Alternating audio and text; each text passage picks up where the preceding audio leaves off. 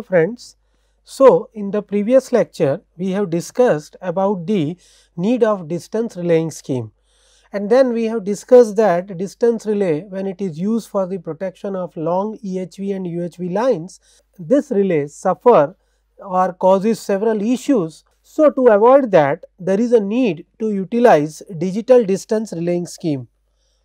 However, there are several challenges faced by digital distance relaying scheme also, and out of that most of the two challenges are, one is the remote infeed, and in this we have discussed about the 3 terminal or multi terminal transmission line, and the second is the series compensation. So, out of these two issues we have discussed the first one, that is what is the impact of remote infeed when we consider 3 terminal or multi terminal transmission lines. So, basically reach of the distance relay is affected when there is a remote infeed or multiple infeeds are present, and along with that when the impact of fault resistance is considered, the problem becomes more complex. We have also discussed one numericals on 3 terminal transmission lines. Now, let us discuss the second problem faced by digital distance relay, that is the series compensation. So, we know that in order to meet the increasing electrical power demand, the power transmission capacity of long transmission line needs to be increased, and this power to be transmitted by any transmission line, that is governed by this equation. So, the active power P is nothing but the voltage at the sending end V1, voltage at the receiving end, sine of angle between the receiving end and sending end, that is theta 1 2, which is theta 1 minus theta 2, divided by the reactance of the transmission line. So, when no series capacitor is connected in the transmission line acts as an uncompensated transmission line, and only the value of XL is there, which is fixed. There is no change in XL. So, power to be transmitted mainly depends on the voltages at the sending end and receiving end and sine of angle between these two voltages.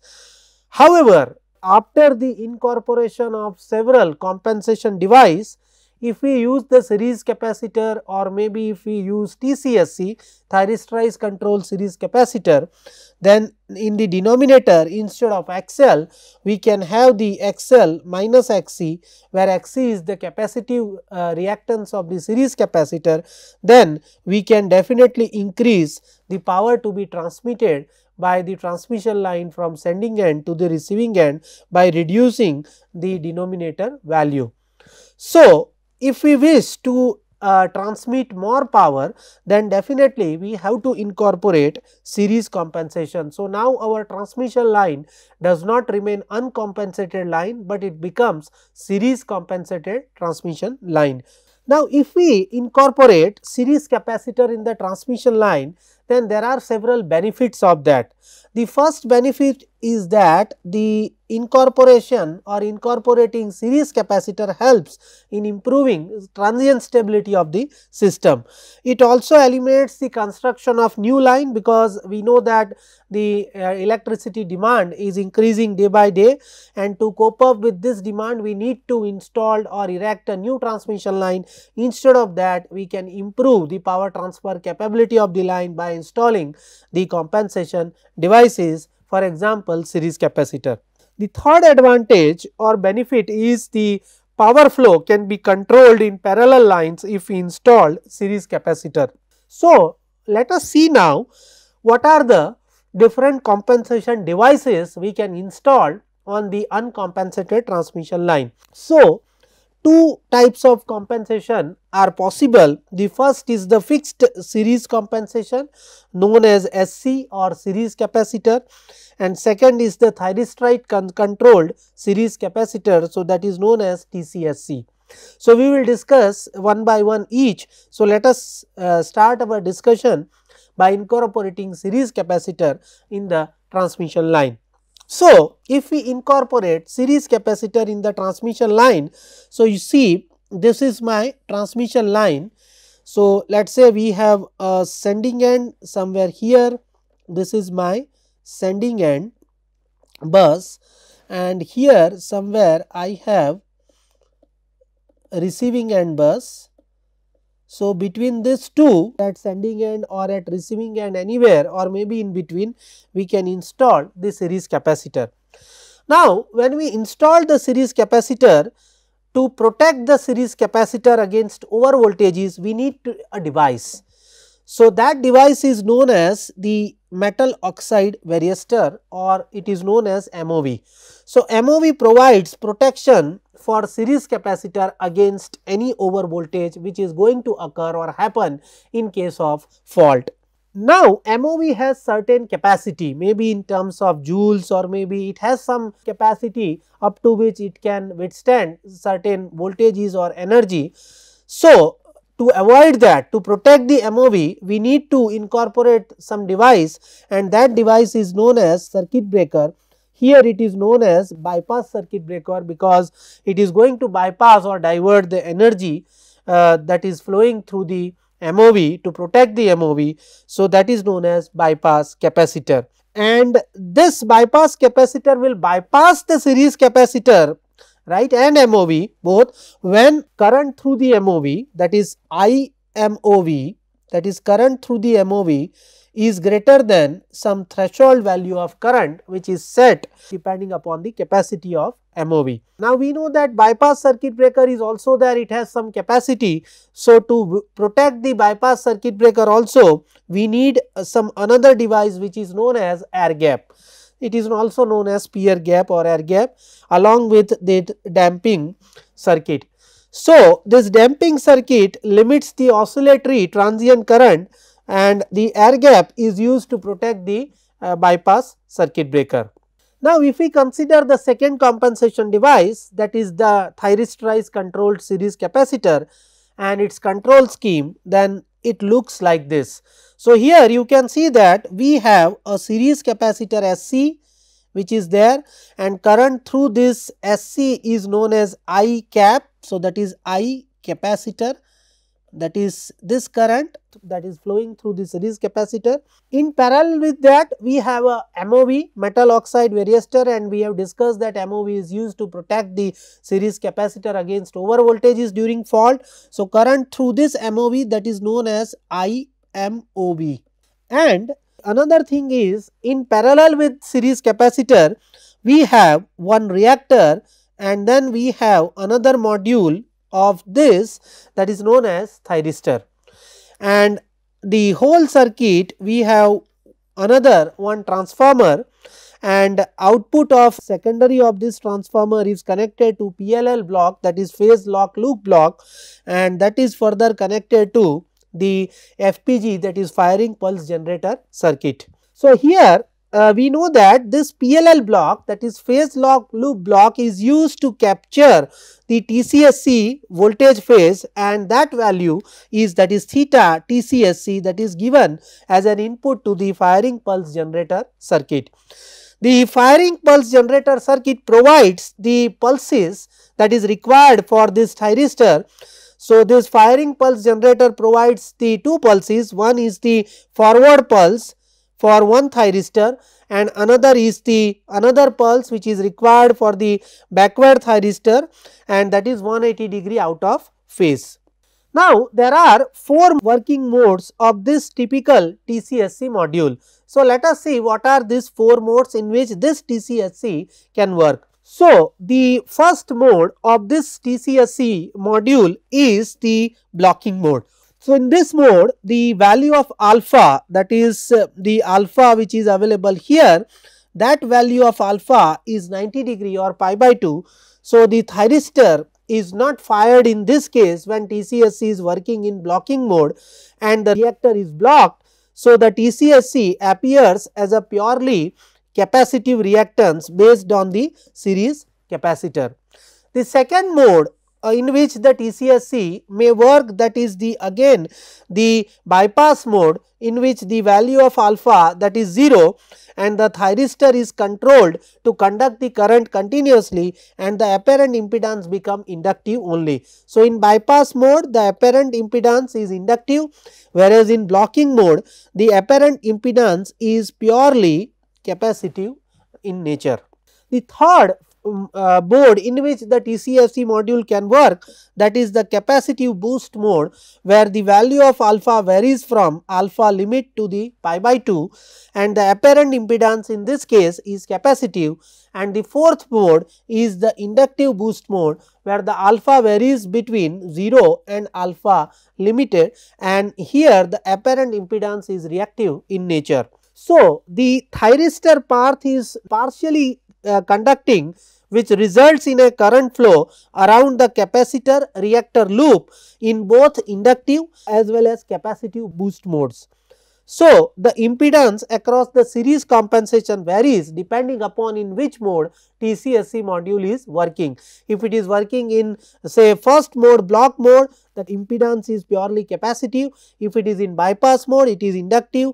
If it is in capacitive boost mode or inductive boost mode, then it is both inductive and capacitive in nature. So, in what module or way the TCSC works, so impedance that is seen or apparent impedance seen by the relay, that also varies. So, with this background, let us see what are the different configurations of series compensated transmission line. So, basically there are three configurations of series compensated transmission line.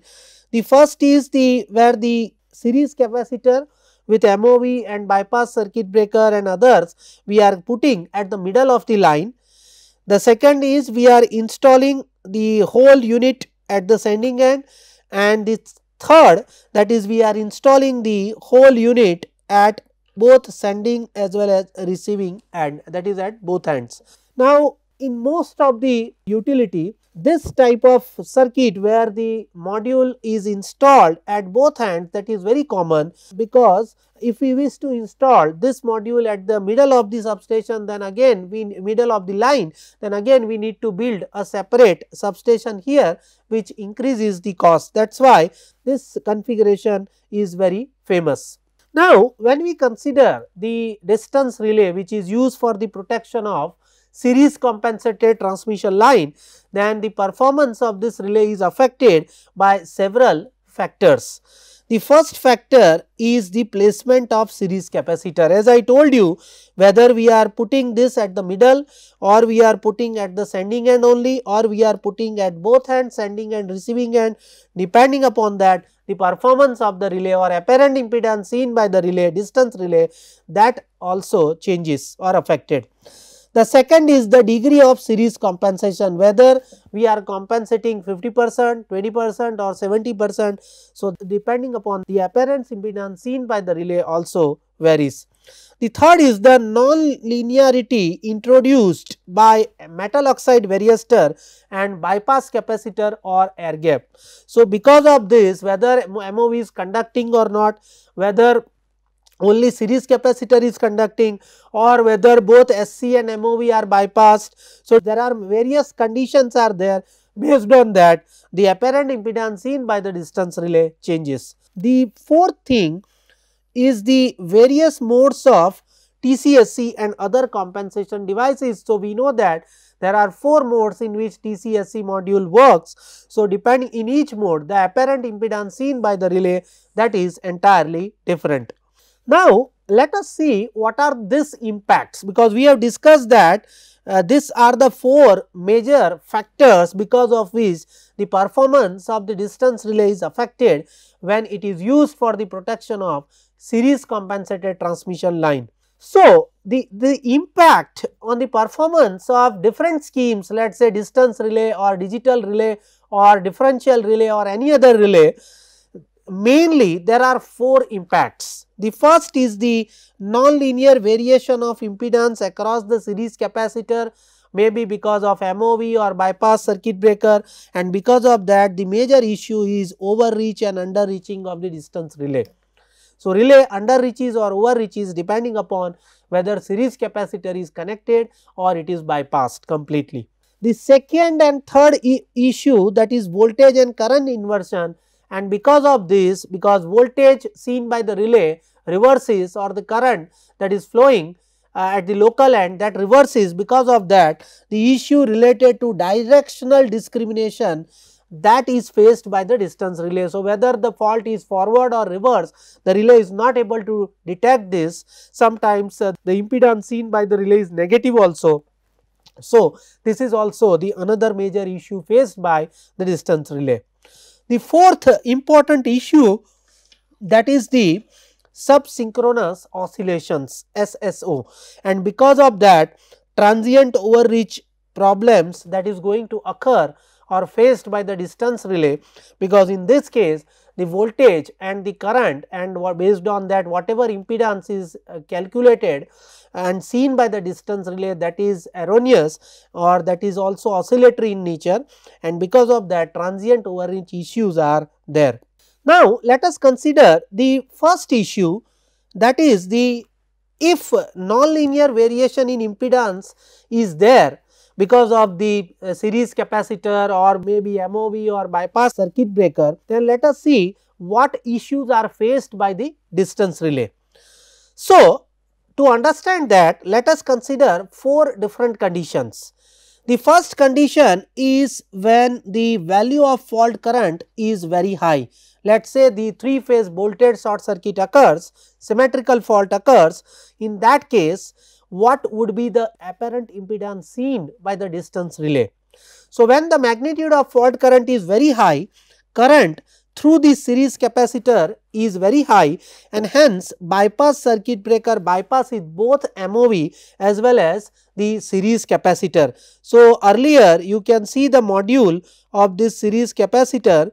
So, here the series capacitor and MOV, that will be completely bypassed. So, in this case your transmission line is as good as it is uncompensated transmission line. So, the relay will see the transmission line impedance only, that is as good as uncompensated transmission line. The second possibility is, let us say the magnitude of fault current is moderate. So, medium fault currents are there with some considerable value of fault resistance is also there. So, in this case current is insufficient to trigger the bypass circuit breaker, and MOV and a series capacitor will be in conduction. So, they are not bypassed, they are there in the circuit, they are available, current flows through MOV, that is IMOV, and current flows to the SC series capacitor, that is ISC, both are there. Hence, the relay will see the impedance of transmission line as well as the equivalent impedance of the MOV and SC. So, the total net impedance, that is transmission line impedance and the equivalent impedance of MOV and SC both, because both are conducting. So, the entire equivalent impedance seen by the relay, that is different in this case. The third case is the magnitude of fault current is low current. So, with value of fault resistance is very high, of the order of let us say 60, 70, 100, 150 ohm. So, here in this case the current is not sufficient to trigger the bypass circuit breaker and MOV. Hence, the relay will see the impedance, which is a combination of the transmission line impedance and the XC, that is capacitive reactance of series capacitor. So, the equivalent impedance, which is a combination of transmission line impedance and XC of SC series capacitor, that is entirely different than the previous two cases. And the fourth case, that is the single phase fault, that means the single line to ground faults, which is going to occur in only one phase. So, only faulted phase MOV will be triggered, whereas the healthy phase MOV will not be triggered. So, this will be important or particularly vital when we consider the single pole tripping facility or operation. Now, to understand this, let us consider one case study. So, here we have considered a 500 kV long transmission line with series capacitor with C is equal to 193.9 microfarad with voltage rating of MOV, that is 83.95 kV. And here you can see in the table that we have shown the 3 values. One is the current through MOV in kiloampere, right. These are the values which varies from this value to this value up to 60 kiloampere. Voltage across the MOV in per unit, that is also shown from 1 per unit to 1.428 per unit, and impedance of MOV in ohm, that is also shown from this to this value. So, if I just find out the current in both the various cases, assuming that the LG fault is there with fault resistance is very small, let us say 20 ohm, then you can see that here the current through the capacitor, that is IC, is shown here, and current flowing through the MOV, that is also shown in blue color. So, the MOV as well as series capacitor both are conducting. So, in this case both the currents are observed and the apparent impedance seen by relay, that is entirely different. Whereas, if I consider the LG fault with very high fault resistance, let us say 60 ohm, then in that case you can see only the current through the capacitor is only there, the current through the MOV which is shown by the blue, which is not there, which is almost 0. So, MOV is not conducting, only SC is there. So, the equivalent impedance or apparent impedance seen by the relay in this case, that is entirely different than this case. The second issue or the problem is the voltage inversion phenomena. So, here to understand this, what we have done, I have shown two buses, one is the sending end bus and another is the receiving end bus. And here you can see that I have shown one transmission line with the impedance ZL1, and I have also shown one series capacitor with the value XC, and SC is placed exactly at the middle of the line. So, on the left hand side of this XC, that means before the XC, the impedance of the line is 0.5 ZL1, and on the right hand side after the XC, the impedance of the line is again 0.5 ZL1, where ZL1 is the positive sequence impedance of the transmission line. The source impedance at sending end is ZS and the source impedance at receiving end is the ZR. Now, here when series capacitor is not there, it is not connected. So, series capacitor bank or module, that is MOV, SC, bypass circuit breaker, all they are not connected, they are out of service, then the voltage which is seen by the relay, that is almost in phase with the supply voltage Vs or Es. So, here in this case you can see that the pre-fault voltage, when series capacitor bank is out of service, it is not connected, then the voltage that is almost same as the supply voltage. So, in that case the current that is here, that is Is, and you can see the angle between the Vs and Is, that is theta line. So, here when capacitor or series capacitor module is not connected, you can see that the voltage at every point from sending end to the receiving end is shown by this blue line. So, you can see that the voltage is decreasing here, there is a fault here. So, at fault point voltage becomes almost 0 and then again it increases.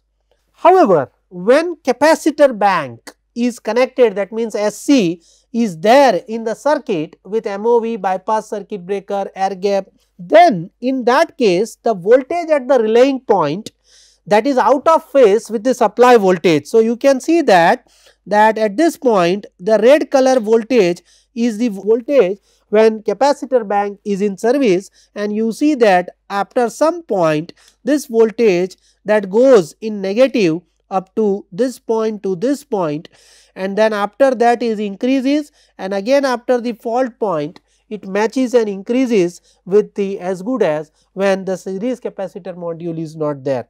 So, in this case you can see that the phenomena known as voltage inversion takes place. So, when voltage inversion is there, then the impedance seen or calculated by the relay, that is also negative, and hence in that case the voltage polarized distal element that could not identify the fault and that will identify the fault in reverse direction, it is not capable to identify the fault in forward direction. So, voltage inversion phenomena is the phenomena which is faced by the most of the distance relay.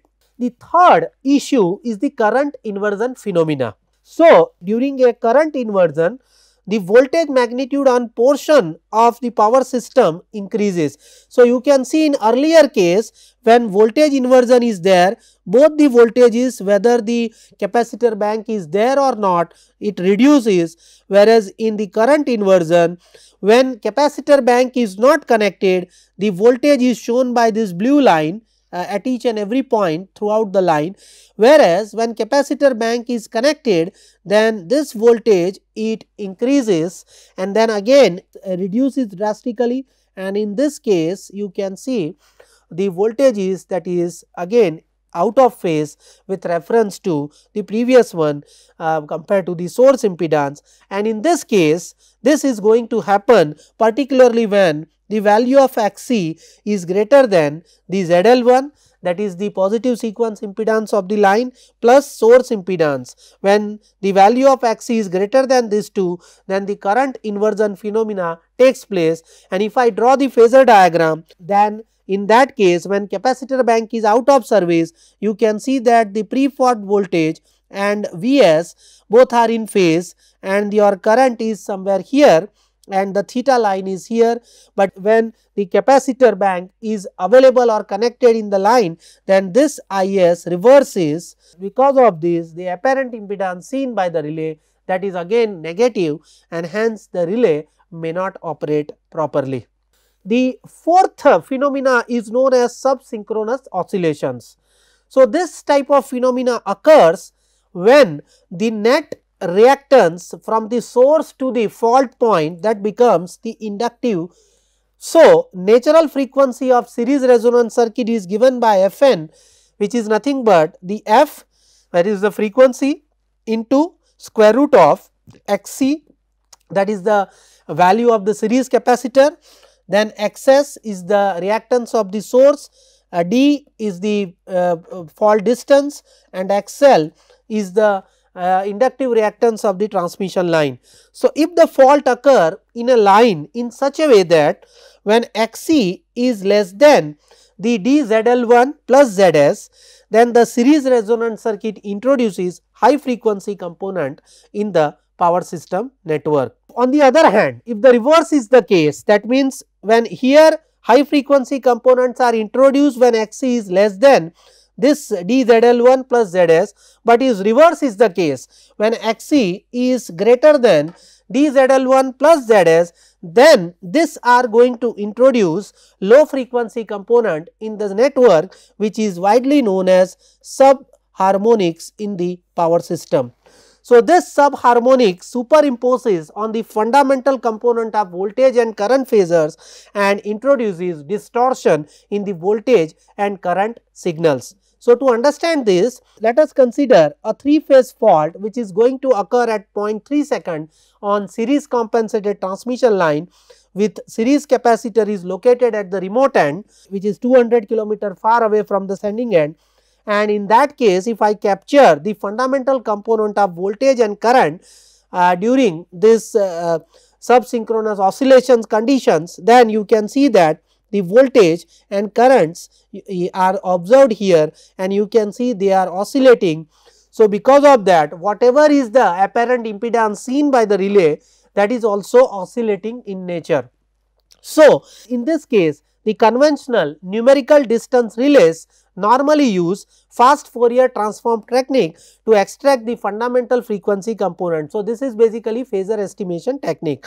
Though FFT eliminates decaying DC component and high frequency integer components, but this is not capable to remove low frequency component or sub-harmonics. So, because of that, these sub-harmonics in the voltage and current create the error in the impedance measurement. So, particularly you can see that in this case the impedance seen by the relay, that is oscillatory spiraling impedance type of characteristic. So, you can see here I have shown on Rx plane when the impedance enters here at 20 millisecond, then 30 to 40, 50 and then again it is oscillating in nature. So, whatever is the impedance seen by the relay, that is not fixed and hence relay may maloperate. Now, to avoid this all the 4 phenomena, that is the current voltage inversion, the non-linearity introduced because of MOV and XC series capacitor, and the last one, that is the sub-synchronous oscillations which are introduced because when XC value is greater than the DZL1 plus ZS.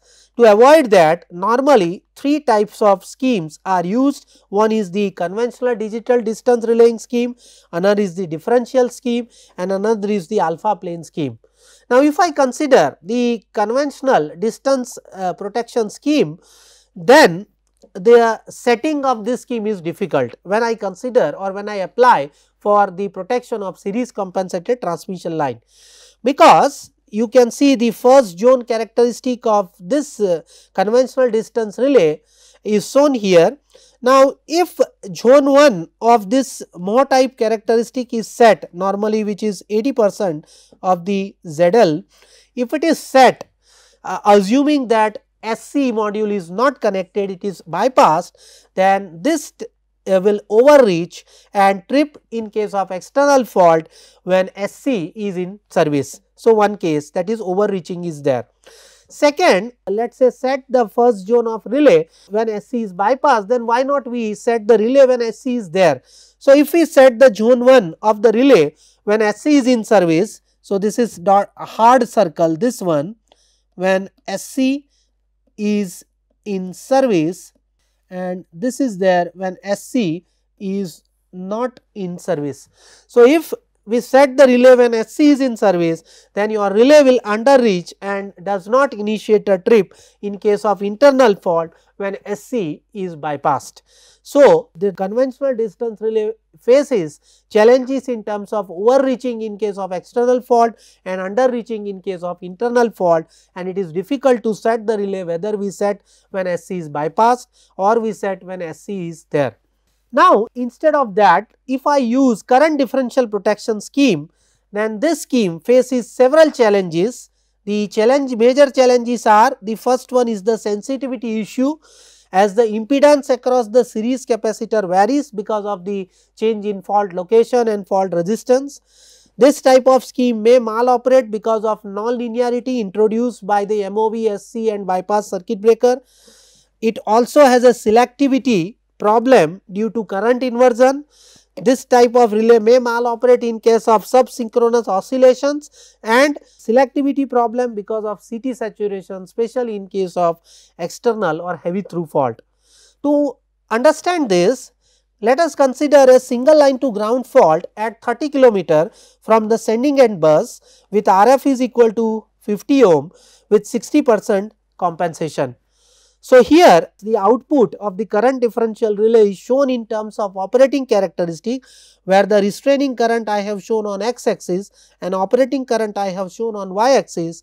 So, here you can see that initially the locus is in operating region because it is a single line to ground fault with 50 ohm fault resistance, 60% compensation, but after this point it will enter into the restraining region, and hence relay is not able to identify this as a fault.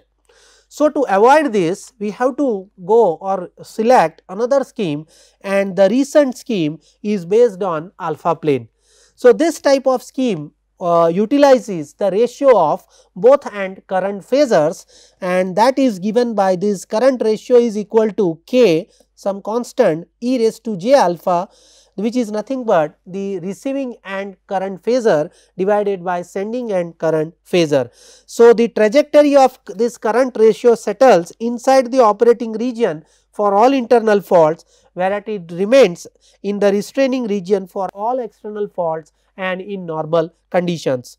So, here the alpha plane characteristic looks like this, and here you can see that any point inside this alpha plane, that is your restraining region, any point that is outside this alpha plane, that is your operating region. Now, the question comes how to decide the radius of this alpha plane. So, the arc radius is fixed in the range of 6 to 10, whereas the arc angle is typically fixed in the range of 160 to 200 degree. So, there are certain benefits of the alpha plane line current differential protection scheme. The reason is this method is not affected by the voltage inversion phenomena because it works on current principle. It is based on the ratio of two current phasors. So, voltage inversion phenomena is not there. This type of scheme has higher sensitivity and better selectivity compared to the current differential protection scheme, and this type of scheme performs better in case of city saturation and high line charging currents. That is why nowadays most of the utility they use alpha plane based scheme, particularly when it is installed for series compensated transmission line. So, here we have discussed the three different types of schemes. One is the conventional distance relaying scheme, second is the current differential protection scheme, and third is the alpha plane based scheme. And we have discussed the performance of these schemes based on four important things. First is the underreaching and overreaching of the distance relay because of the non-linearity introduced by MOV, bypass circuit breaker, and the air gap and the series capacitor, and the second is the current inversion, third is the voltage inversion, and fourth is the SSO.